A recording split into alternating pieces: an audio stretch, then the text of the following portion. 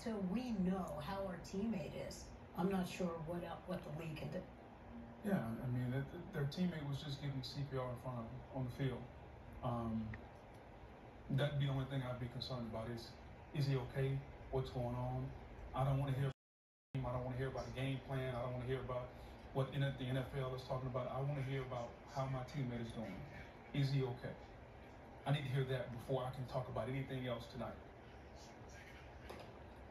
That's why they go to the locker room, and that's why they suspend this right now.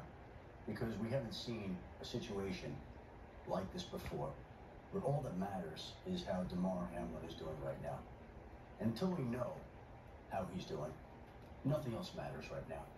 So everybody can go to the locker room, and we can all await an update and hope and pray that this young man is okay.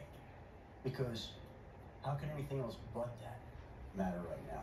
We've never seen that in an NFL game. We've never seen an ambulance come on the field, a player administered CPR, the game temporarily suspended. It's very hard for everybody.